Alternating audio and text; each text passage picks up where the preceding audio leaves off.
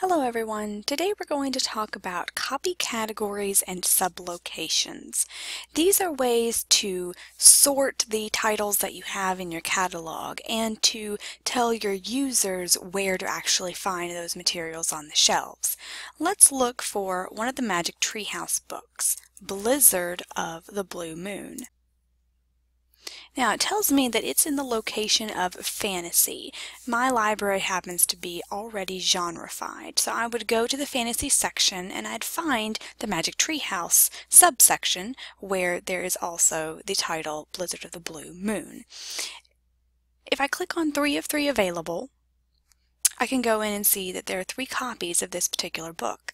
At any point I can click Edit, Copy, the little pencil looking button, scroll down to change its sublocation. Say I wanted to put Magic Treehouse as its own sublocation within the fantasy genre, like Dr. Seuss being part of the Everybody section, Patricia Polacco being part of the Everybody section.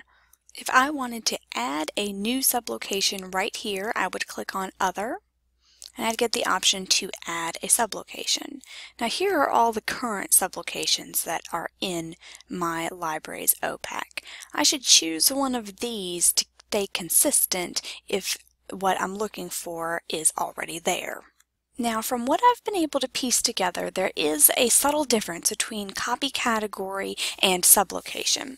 Copy category is more of the librarian's view for what types of books are being used, how many of each type that you actually have.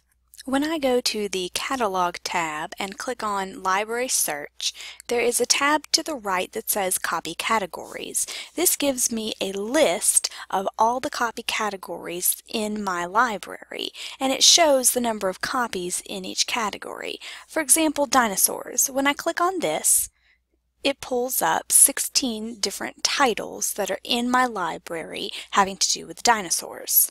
I feel like this would be useful to print this listing of titles about dinosaurs, so I would have it as a reference for a particular student or for an entire class doing a project on this topic. I can always click Show More and this drop-down appears. It tells me the exact call number, the barcode, and the status of this particular title. I can always remove it from this listing about dinosaurs.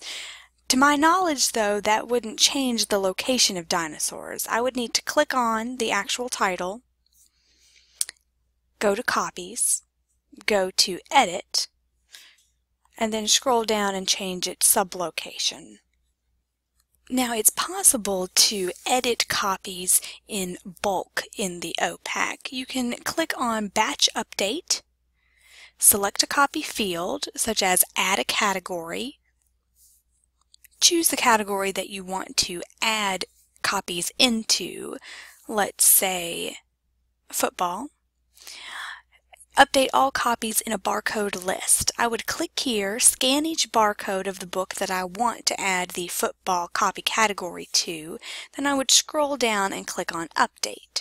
Now to change the sublocations, the only way I have found to do this so far is to click on Individual Update.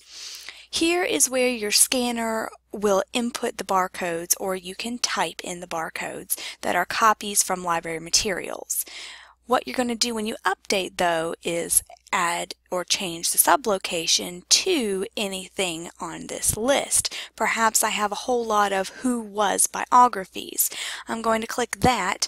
Any barcodes I put in here, the computer should automatically update to have that sublocation. All of these batch and individual update options are possible on the Update Copies tab inside the catalog.